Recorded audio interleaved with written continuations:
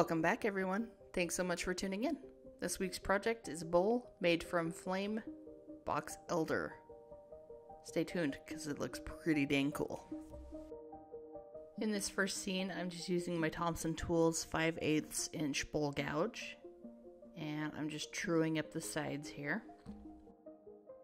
And here I'm just ensuring that the bottom of the bowl is flat. So somewhere along the line, I misplaced the footage of me forming the tenon of this. Either that or the camera shut off, I'm not entirely sure. Anyway, I decided to turn this around before forming the bottom of the bowl. I'm not entirely sure why I thought that was a good idea, but here we are. Now that I've got that step finished, I'm just flattening off the top of the bowl here, and then I'll start forming the inside of it. And while I'm forming the inside of the bowl here, I'd like to give a shout out to Louie over at Spindle's Workshop, formerly Woodworking 220-7. Not sure if I'm saying that right, but okay. Louie is a fantastic artist, and I highly recommend you check out his channel if you haven't already. Thanks so much for the sticker, Louie. I appreciate it. Also, guys, keep sending me stickers. I love getting them, and I also love sending them out, so hit me up.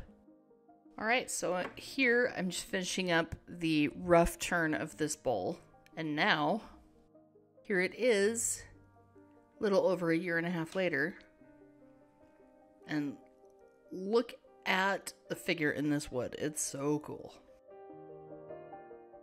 In this scene, I'm just truing up the bottom of the bowl.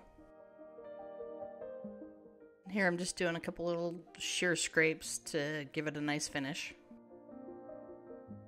And then we're on to the inside of the bowl.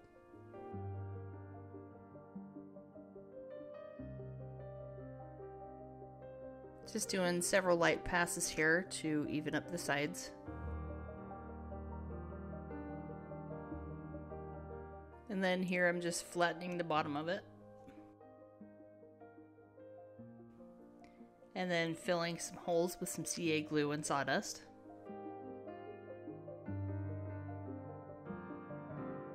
In this scene, I'm using my 1-inch scraper, and then I'm flattening the bottom with my Easywood Tools square cutter to flatten the bottom, make sure it's entirely flat.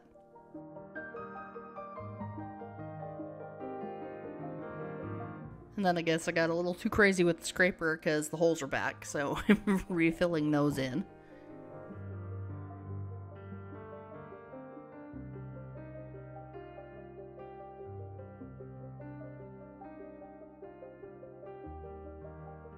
And then one more pass with the 1-inch scraper and we're on to sanding. For this bowl, I sanded 80 through 320.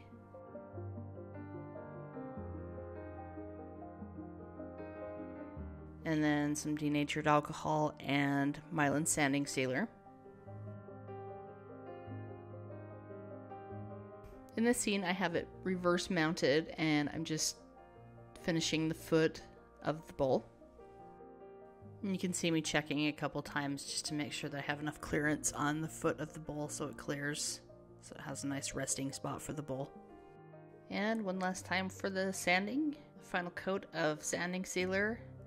And then I finish this bowl off with some Obi's Shine Juice. And there you have it.